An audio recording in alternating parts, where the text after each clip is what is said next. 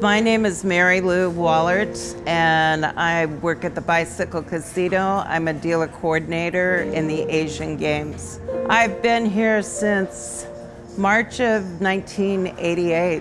The casino being here has really turned the community of Bell Gardens around. When I first started working here, I didn't want to go to the gas station across the street at night, and now the city has developed so much. It's really beautiful, it's really grown, and they have a lot of good businesses locally, shopping centers. It's all dependent on the casino being here.